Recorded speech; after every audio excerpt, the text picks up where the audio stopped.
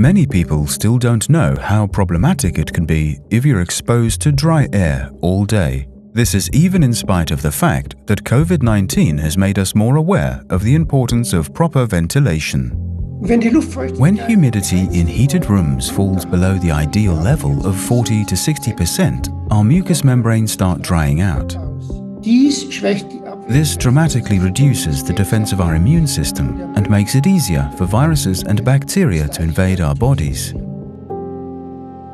When people cough or sneeze, or even when they just breathe or talk, they release droplets into the environment. When the air in the room is dry, these aerosol particles, which can transmit viruses, spread much more easily.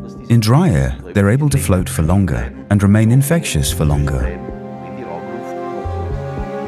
Even though a representative study has shown that more than 75% of people in Austria are aware that dry air encourages the spread of respiratory illnesses, over 80% still do not know which level of humidity they should maintain in their homes.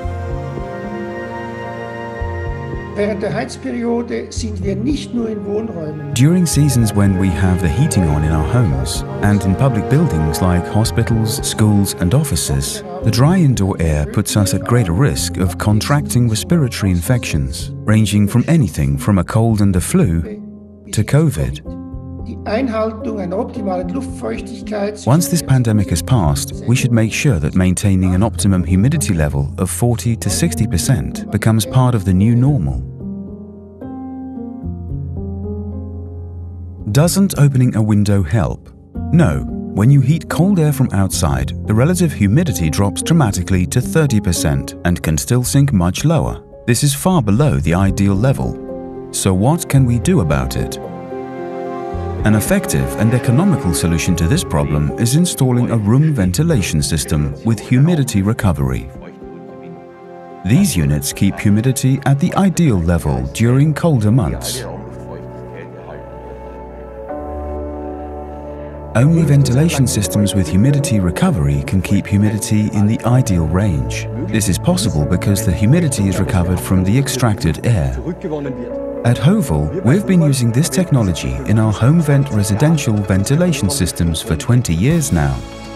An ideal humidity level supports our respiratory immune system and prevents infections. Humidity levels over 40% shorten the amount of time during which droplets containing viruses are able to float in the air. Physical and chemical reactions that take place within an ideal humidity range also neutralize viruses. As we approach the changes that the future will bring, we need to prioritize our health more than we ever have before. This starts not only at home, but also in our workplaces and schools. Because every breath we take matters.